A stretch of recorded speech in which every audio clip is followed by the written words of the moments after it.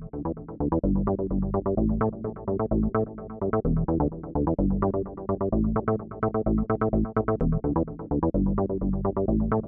3 minutes or less, we need to know that B12 is an important, crucial factor in protein synthesis in the body, in neurological development, in numerous energy production pathways in the body. So B12 is needed by everybody, for everything.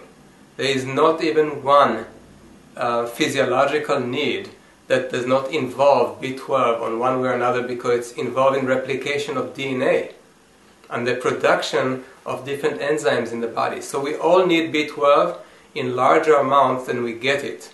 When I do tests in my clinic, I see that many people are deficient or insufficient. The numbers that are given to us by the laboratories are misleading. A lot of recent studies and recent books have indicated that we need a much greater amount than is being told as normal by the laboratory tests that we take. There are some tests that are better than others, and most people are not aware of which ones they are, but most of them indicate only severe depletion instead of insufficiency or dysfunction.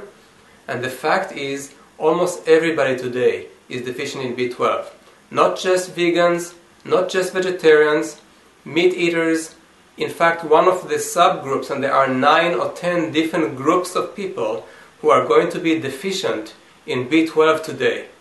And vegetarians are only one out of those 10 groups. One of those groups is in fact people who eat a lot of meat. If you eat a lot of meat, you'll have a severe deficiency or a risk for deficiency of B12 because of the heaviness and the requirements for significant amount of stomach acids to digest the meat and to make it possible to in fact obtain the B12 from it. But if you hear the teleseminar where we're going to cover in depth all the different physiological biochemical aspects of B12 and all the different groups of people who are likely to be deficient in it because of digestive disorders, because of genetics, because of environmental factors, drug use, and other factors that affect B12 absorption, assimilation, utilization. And also there are some surprises as to where else we get B12 besides food, which I would love to share with you, but it's not enough for 3 minutes. Then you'll understand how important and how impactful the concept of B12 is, and how so many of us need to take B12 as a supplement, because in today's environment, today's diet, we cannot simply rely on it, not with our current digestive tract. And therefore, take your B12 supplements, regardless of what your diet is like, regardless of whether you're a vegetarian or a meat eater.